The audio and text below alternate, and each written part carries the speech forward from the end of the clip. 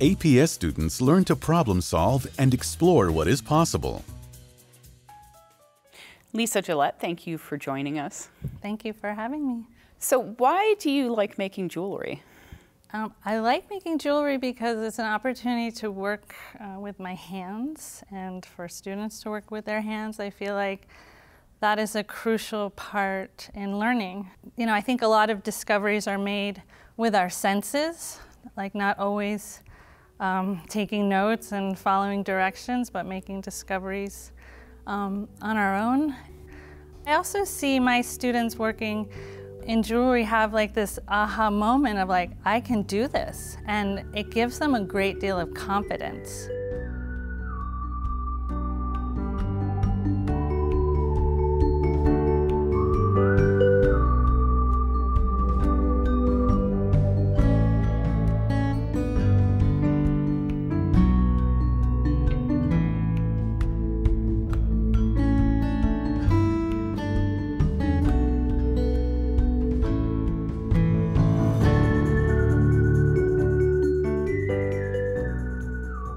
How does facilitating that creativity help them achieve their goals?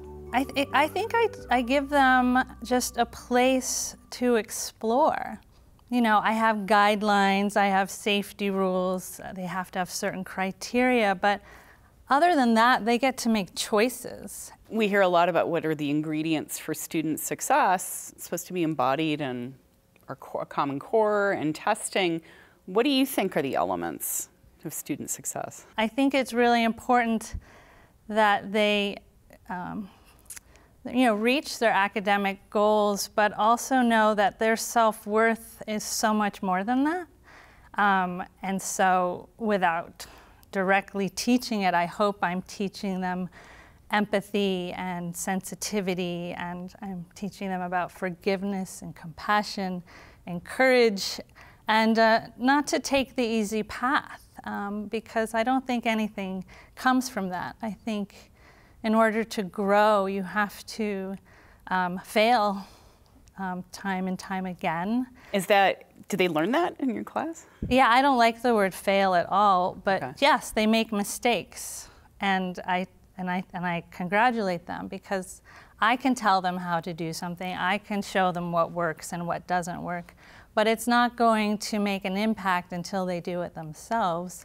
We try to transform mistakes into just take their project in another direction if we can, but sometimes they have to start over completely. And this lesson that a mistake is not a waste of time. Mm-hmm. It's part of the process. And all great things, I'm sure, were a series of mistakes before they were these amazing discoveries.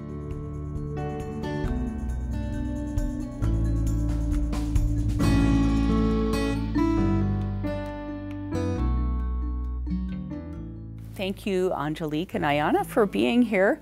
So what do you love about making jewelry? I like to incorporate like my background. I'm Native American, so jewelry is like a big part of our clothing. And that's what I started making it for, so it would look nice with my outfits I made. And the fact that I didn't have to buy it, I could make it my own. It's personalized, just made the way I like it. And I can always add stuff, take stuff off, whatever I choose to do, I can do it. Yeah. Why did you decide to take the jewelry class? They gave me a list of electives, and I just really didn't know what I wanted to do, so my mom was like, just take jewelry, like you always wear it, you like it so much. You never know, you could make it and really like it. And so I was like, okay, I'll do it. And then it just like, I didn't realize how much it was going to become like part of like my life as much. Huh, really? Because it really became like something I enjoyed to do, something new, but like also really like impactful. So it really surprised you how much Yeah. you got into it. What about you, Ayana? I didn't plan on taking the class. It just appeared on my schedule, but I'm glad that I did take it after all, because it showed me a creative side of myself that I didn't know was there, because I've been more of like into athletics, and so I never considered like taking any art classes, and I'm glad I did, because Miss Gillett, she taught me a lot about different ways to express myself, that I could go in there and put like my thoughts on a piece of art. So Ayanna, tell me about a piece of jewelry you made. I actually made a ring with a white stone. It took a lot of steps, like cutting it out, soldering it, making sure that it fit properly, making it in the way I think perfect would be. Angelique, did you have a favorite piece you made? I had a sister that passed away. Oh, I'm sorry. And like, it's weird because always like on her birthday or like special events, we always see a hummingbird. So that's kind of like our symbol that we know she's there. So like that, I made it and it was like really personal and like sentimental to me to be able to like carry something that was her, like always with me. That's really lovely. I Because think you're so delicate. Yeah, like the metal that I picked was really thin, so I had to be careful not to break it when I was cleaning it and stuff, so. What do you feel like you learned being in the class that you hadn't even planned to take? I can like show different parts of me that like I usually don't always get to explore. Like I never thought I'd be able to make jewelry ever. But it's really just like a thought process that I thought I saw everything in steps and kind of was able to deconstruct everything that I didn't know that was even possible. Ayanna, what do you think you took away from the class? Like creativity, learning to go outside of my comfort zone, trying new things. If it doesn't work, I could always start over or add something that would make it better or make it stand out. And how do you think the jewelry class helped you? I got my ideas from like other Native American artists and tried to make something of my own.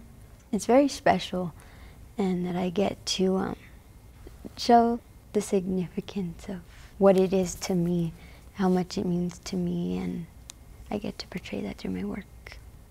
Do you think the jewelry class helped you in other aspects of your life and your school life? Yeah, like problem solving. If I made the wrong mistake, I had to figure out how I was gonna perfect it or fix it, and that things aren't just gonna be like made for me. I have to do it myself and come up with different steps to fix a solution, like different steps to make a piece. So that's what I got from it.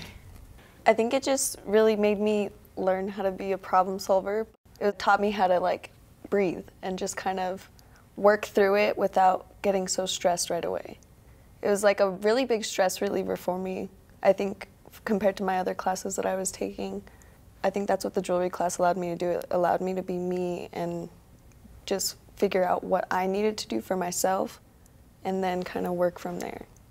How do you think it's going to prepare you for your future? I mean, do you want to be a forensic pathologist? It's so different. I think it's deconstruction. I think that's what I have to go into steps and figure out how I have to do it. Maybe it's not always how everybody else has to do it, but it's what's going to make it better for me. There's little things like details that you have to really focus in on, and I think that's what's going to help me. And I know you have one more year of school. I know you're thinking about social work. Do you think kind of exploring this creative side of yourself will be helpful? Yeah, just like problem solving, how I can do something in the benefit of another person, and just patience, because I know it's not going to always be easy, but I have to take steps in order to help another person. It's not just all about myself.